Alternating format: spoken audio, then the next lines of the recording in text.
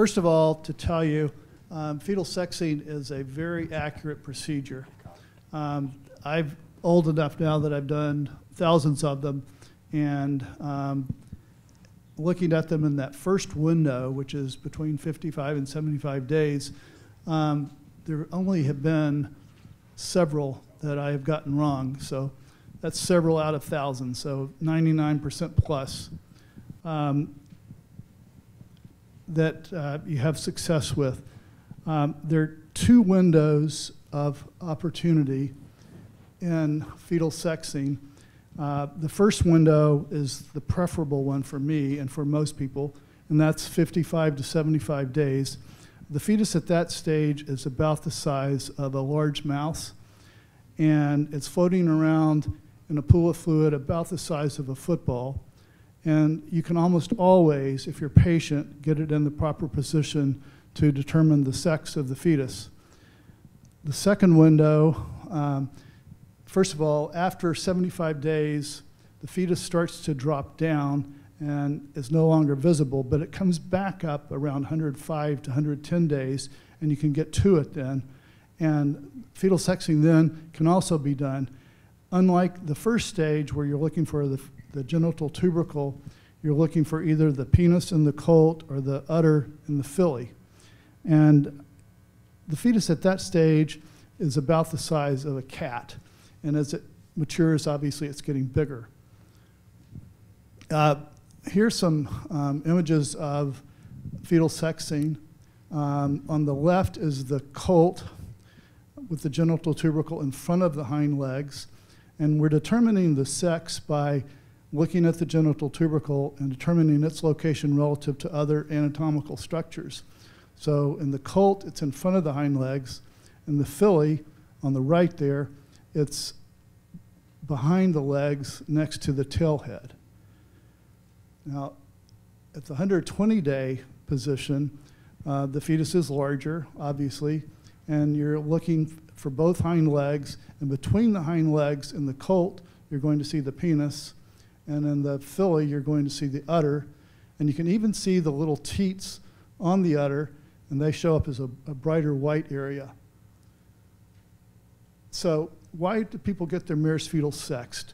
I think that the primary reason is for valuation of the mare and the fetus. In today's times, people are really analyzing almost all the data they can get to try to stay in business. And if they're considering selling their mare, or they do sell their mare, the sex of the foal that she's carrying will make a big difference in many cases in her value. Some mares enfoal to certain stallions.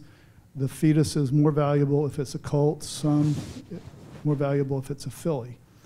The other reason that people do fetal sexing is determining the equity, how much the value of the mare is for either insurance purposes or for appraisal purposes. It also may be important in deciding where the mare is going to foal. I have one client from Japan who sends mares that are carrying colts to Japan to foal, but if they're in foal with a filly, he keeps them here. So it can make a difference in where they'll end up sending the mare to foal. It also may be helpful in determining future income. Some people keep all their colts, sell their fillies, or vice versa. If they have 20 mares and they have a year that most of their mares conceive colts, then that's going to affect their future income. Likewise, it would be different if they all conceive fillies. There are other reasons that it can be done. I think one reason people do it is just curiosity. They just want to know what their mare is going to have. And I think that's fine. It can also be helpful in determining who you're going to breed the mare to the next year. If you've always wanted to have, say, a filly by Medaglia d'Oro, and she's carrying a colt, then you may decide, I'm going to send her back to Medaglia d'Oro the next year to try to get that filly. Fortunately, I've never been asked to terminate a pregnancy because the owner wasn't happy with the sex she was carrying.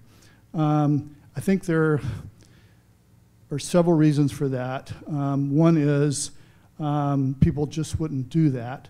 a filly or a colt is still going to be more valuable than nothing. Mares, when you fetal sex them, they're at the stage that they're unlikely going to cycle back that same year, so you're going to miss a year on them anyway. I'm told that in some polo pony herds in South America, where they really like to have fillies, a filly or a mare as a polo pony does much better than a stallion or a gelding. And I'm told that they do sometimes terminate pregnancies there, but fortunately that's not an issue for us.